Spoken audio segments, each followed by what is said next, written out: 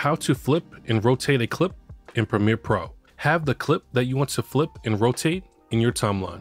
Press Shift 5 to go to the Effect Controls window and go to the Rotation section. Hover over the blue parameter value for rotation and click and drag it to the right to rotate it clockwise, and drag it to the left to rotate it counterclockwise.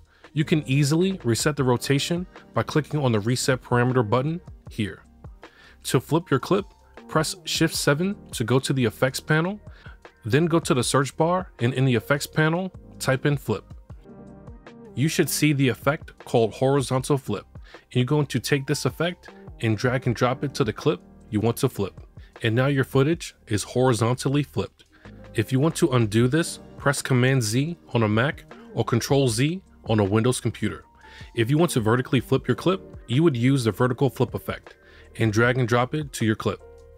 And this is how you flip and rotate a clip in Premiere Pro. Like and subscribe for more Premiere Pro tutorials, and I'll see you on the next one.